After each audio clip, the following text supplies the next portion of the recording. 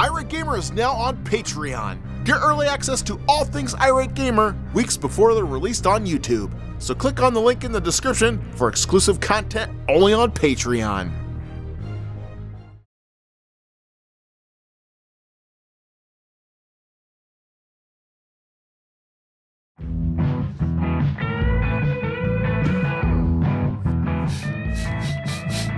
Something smells ripe for reviewing. Well, look at what we have here. I should have known. Well, let's get this party started. Wolverine for the NES.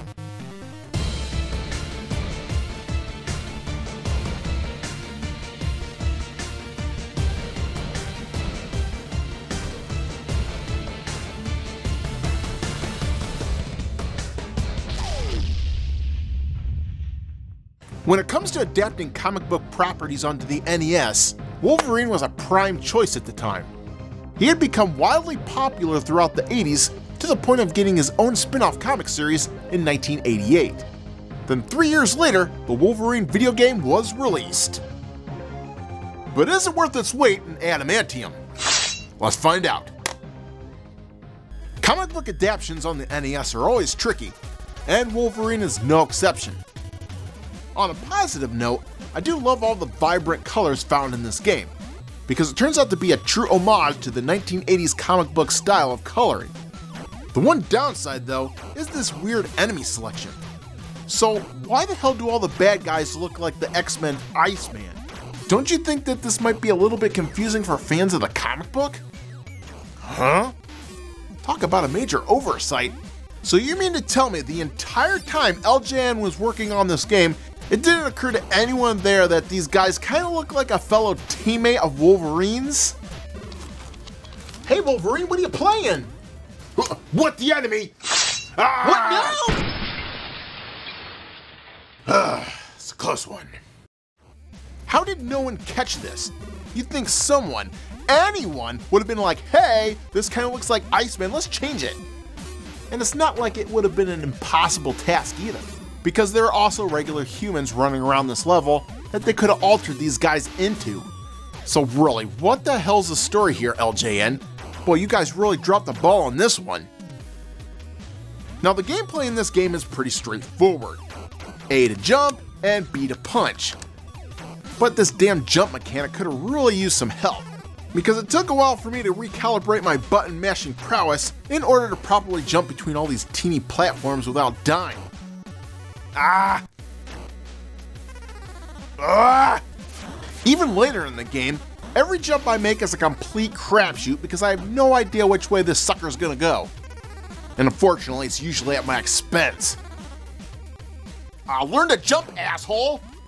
Well, I guess you can always use Wolverine's deadly adamantium claws, right? Yeah, about that. Pressing the select button does unleash your claws, and you can destroy your enemy within one punch, but you better kill these guys with faster reflexes and fucking Quicksilver, because this game only gives you a few seconds to pop out your claws and use them before the timer runs out. And now they're gone? What the hell, man? So you put my mutant powers on a ticking time clock? Whose the hell idea was this? You need to die!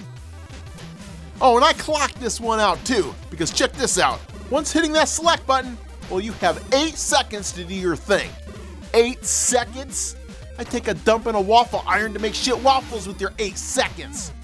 If I'm playing as Wolverine, I want to slice things up with my claws, damn it! And besides that, you know what else is lame? The game's character cameos.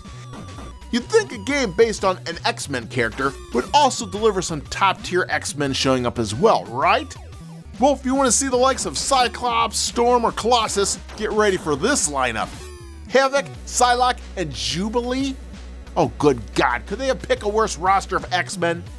And Jubilee? Oh come on, she's nothing more than a Jason Todd ripoff from the 1980s. Crazy hairstyle, red and yellow colors, 1980s teen attitude. It couldn't be more obvious. But once these other X-Men show up in the game, it's done all wrong. Because when you meet Psylocke in level 2, she gives you a device that summons Havoc? Wait, what? Why isn't Havoc giving me this device himself? Oh, for God's sake.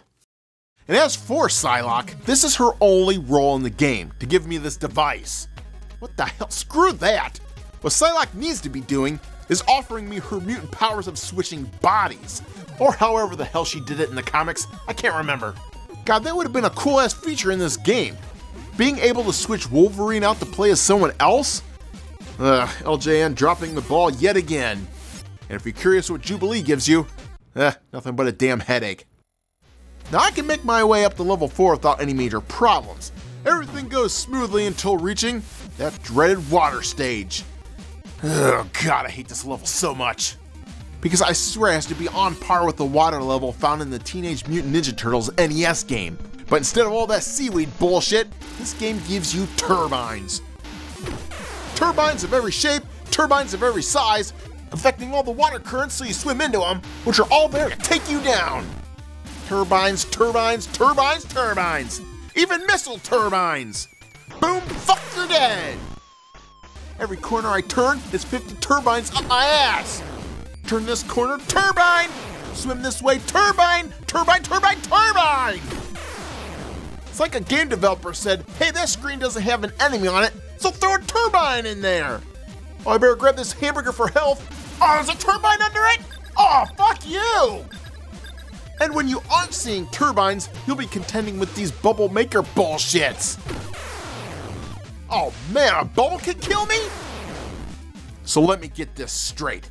Wolverine's body is made up of the world's strongest metal known to man, and yet a bubble can take his ass down. Please explain this one to me and do it slowly because I'm too busy raging to even understand it. Ah! No! Enough of this! You know, it would have been nice to use my claw powers on this section. Oh, but I already wasted my 8 seconds of mutant powers a second ago on the last obstacle. Ah, I can't take it anymore!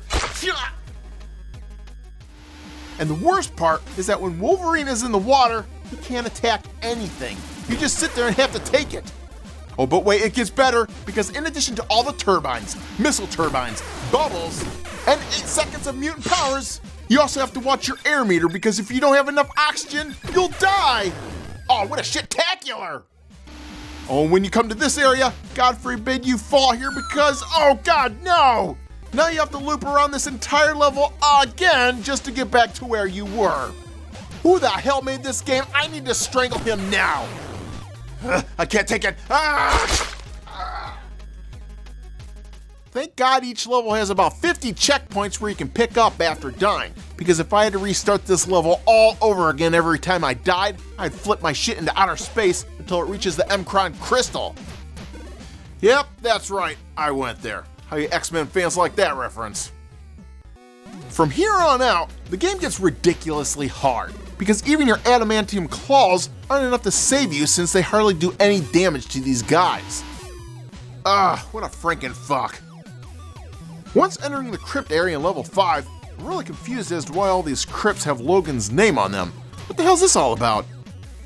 Are all these coffins supposed to be all the lives I lost previously in this game up to this point? Because if that's the case, well, you better start stacking this shit up a mile high, because I lost a lot of lives up to this point. At the end of each level, you'll be treated with some taunting from Wolverine's biggest comic book antagonist at the time, Sabretooth. But before actually facing him, you'll have to go through Magneto first, which is just ridiculous since Magneto can control metal, which also includes the metal in Wolverine's body, so in reality this will be no contest. But of course, performing this punch once and retreat attack will somehow save the day. After one last powwow with your D-list roster of X-Men, well, we get some dialogue that's pretty weak here. What I really want to say to these guys is, where the hell were you when I was losing 50 lives during that whole water level fiasco? Thanks for leaving me high and dry, fellas.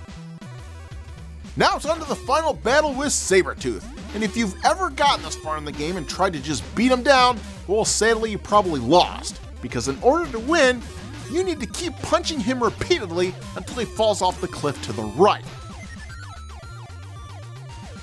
Wow, that's quite the Easter egg, because if I was a kid back in the day that got this far only to die because I didn't know how to kill him, I would have been pissed. But even if you do end up winning, the only victory you get is a picture of Wolverine questioning on if this is truly the end. Oh, damn, that's it? Are they trying to set up a sequel of another game here, or what? Because this is yet again another ball-dropping moment. When I first started the game, the first couple of levels were pretty cool and fun to play. But the further you get in this game, the more it falls apart, especially with that ending. The end? Oh, it's definitely the end of something. It's gonna be you, bub. Ah!